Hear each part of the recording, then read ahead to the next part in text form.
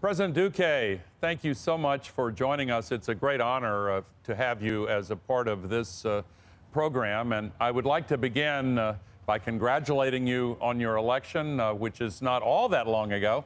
And my first question about the climate crisis is about the impacts already being felt by Colombia in the form of floods and landslides and rising temperatures. What communities in Colombia have you found to be most vulnerable to the climate crisis? Well, thank you so much, Mr. Gore, for this invitation. For me, it's a great pleasure to participate in this dialogue with you. And as you know, Colombia has taken climate change seriously, not only adapting, but also adopting the right policies to prevent the impacts of climate change. We have a climate change law, we have a climate change policy, and we have articulated the work of all public and private agencies in order to be more efficient in preventing the impact on climate change. Now, on your specific question, we have more than 119 municipalities that are highly exposed to the effects of climate change. And this obviously creates a great vulnerability because we have floods in some seasons of the year, and we also have the lack of rain in other periods. So both issues are critical, and what we have done in Colombia is adapt and prevent. So with those communities at this stage, we want to create a conscience on protecting national resources and be able to protect, for example, in the case of floods, that they generate national disasters. We have done this in municipalities with the mayors. We have invited the private sector.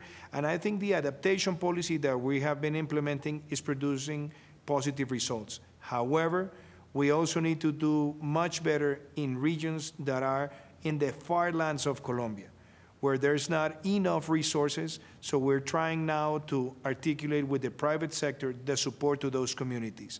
So in a nutshell, the policies that we have are good, but the great challenge that we have is to mobilize the right resources so that we can make adaptation even stronger and more successful.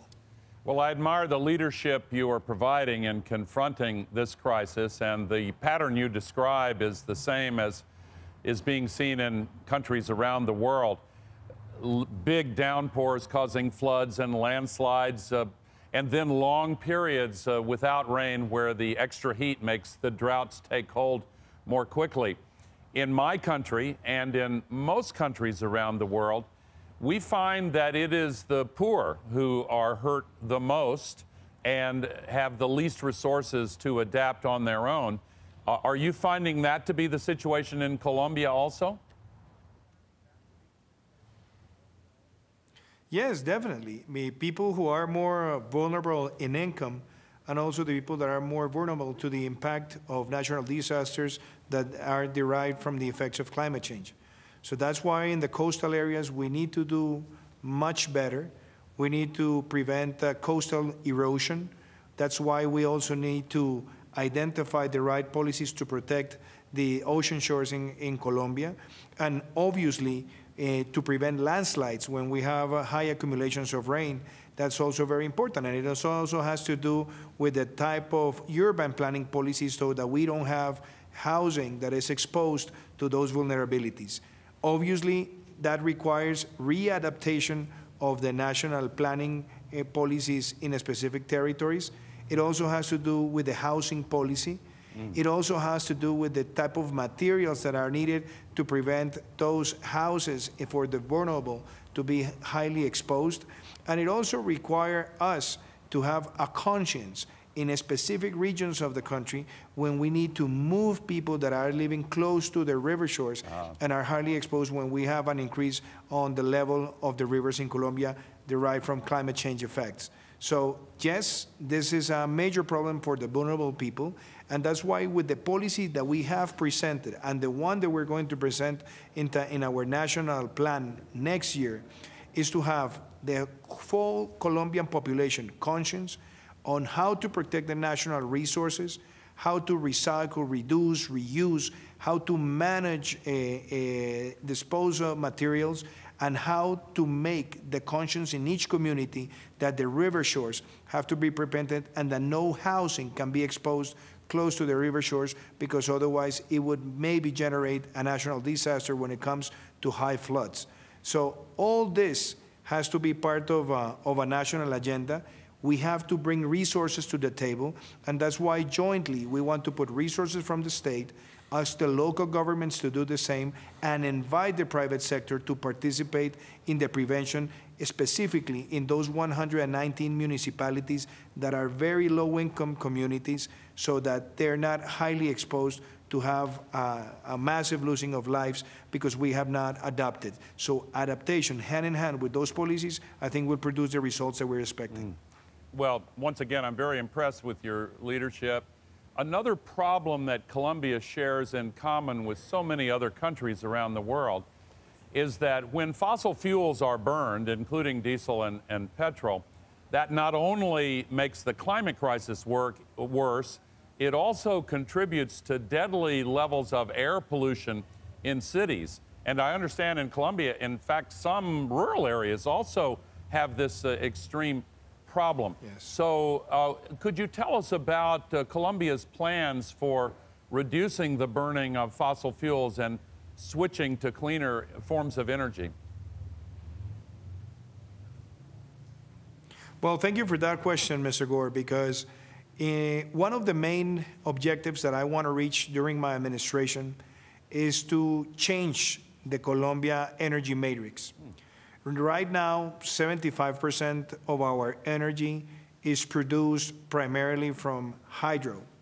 And we have in Colombia something close to 16,600 megawatts of installed capacity for energy producing.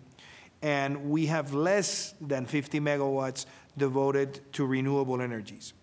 One of the goals we want to achieve by the end of my term in 2022 is that we pass the weight of renewables from less than 50 megawatts to more than 1,500 megawatts. Wow. So that will be a big step in having a more diversified energy matrix and a cleaner energy matrix. And obviously, this has to do with the expansion of solar power and also with wind power, but it also has to go hand in hand with other policies that are regarding mobility in cities.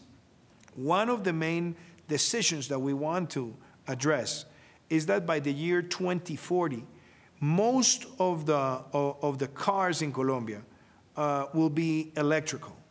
So we're starting to move along those lines, and we also want to have massive transportation, massive public transportation, moving to a cleaner energy sources.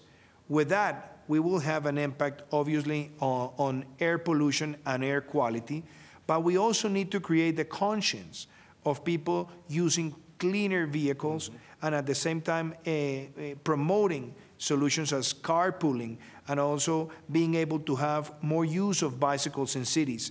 As you well know, Bogota, the capital of Colombia, is one of the cities in Latin America, if not the one, with the most bicycle lines across the city. And we also want cities to keep on embracing those type of policies. And we're trying to do that even in rural areas. But this is a way so that we can create a social conscience on why air pollution is so important. And I must also address that cities in Colombia, such as Medellin, are having a daily monitoring of the quality of air and air pollution.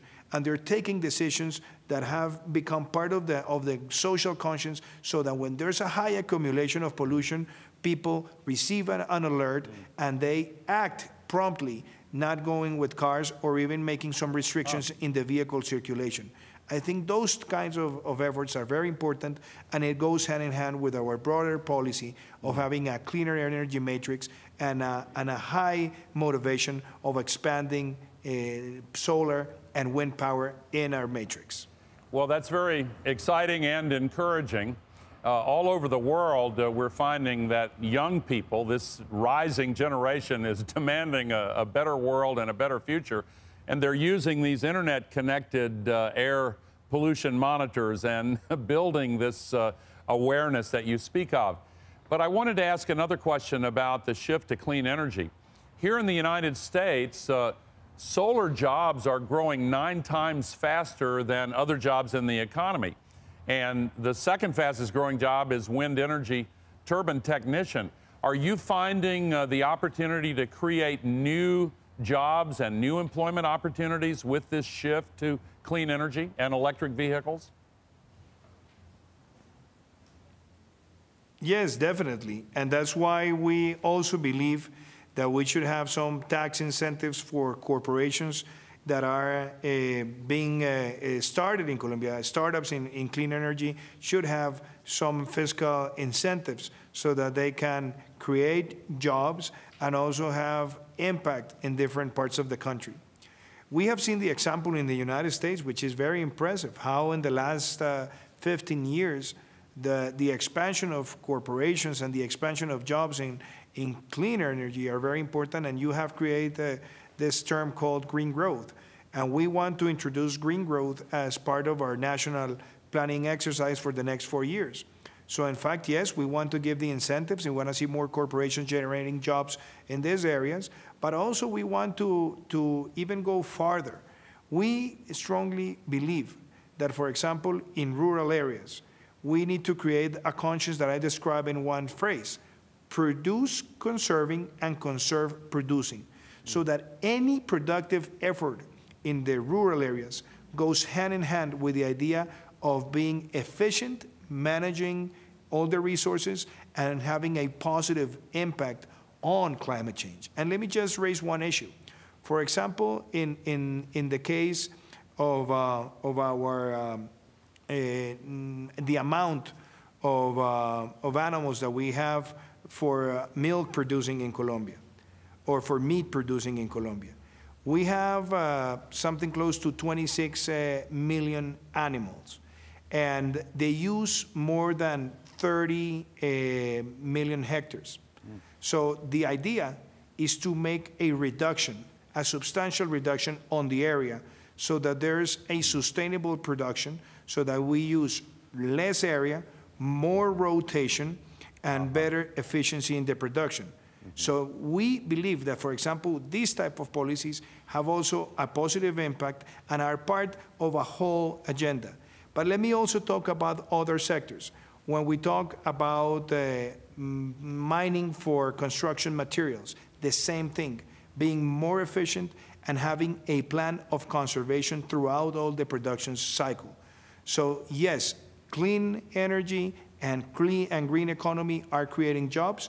We want to do even more. We want to bring the right incentives, and we strongly believe that if we have a green growth vision for the country, we will be leaders in Latin America, and we want Colombia to be the main leader in everything that has to do with clean energy expansion for the next 4 years, but at the same time that any agricultural project in Colombia is linked with a vision of being efficient in the production cycle and producing a positive impact on climate change.